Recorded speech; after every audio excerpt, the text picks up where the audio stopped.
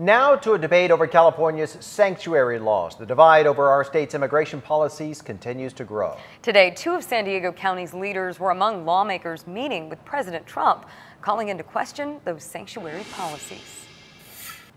If you look around this room, your tiny but mighty team, this is what Governor Brown classifies as low-life politicians. Well, here we are. It was an opportunity San Diego County Board Chair Kristen Gaspar and Escondido Mayor Sam Abed couldn't pass up. A chance to voice their opposition and stand with President Trump against California's immigration policies, in particular the so-called sanctuary law.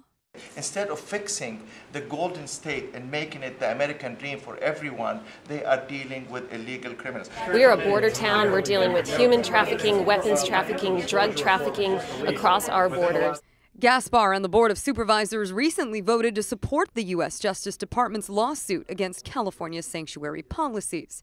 But yesterday, the San Diego City Council voted during a closed session to side with Governor Brown and support those sanctuary policies.